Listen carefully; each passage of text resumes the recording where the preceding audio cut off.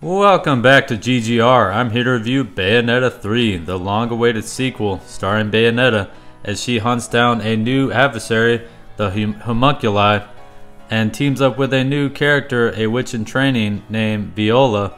She is pretty charismatic and likable, but the star of the show is obviously Bayonetta, as you use your witch time abilities to stop time and take down the enemies and fight massive bosses. This is thrilling and fun throughout, guys, but does it deliver all the way? The new addition to Bayonetta's combat is the giant summoning mechanic. You can summon these giant demons and fight with them mid-combo and switch back to Bayonetta, and the combat feels fluid, albeit a little slower in general, but it is very tight and fluid.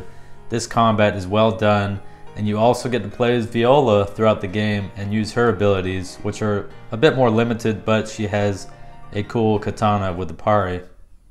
You get to play as Jean also in a 2D stealth gameplay mechanic that feels way different, but also fun and a bit refreshing.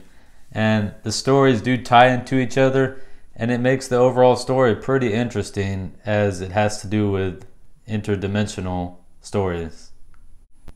Overall, Bayonetta 3 does deliver the action and thrills that you seek and is a very solid game. It is a 9 out of 10 game. Thank you for subscribing and following the video, and stay tuned for the next one, guys, because I'm keeping them coming. See you in the next one.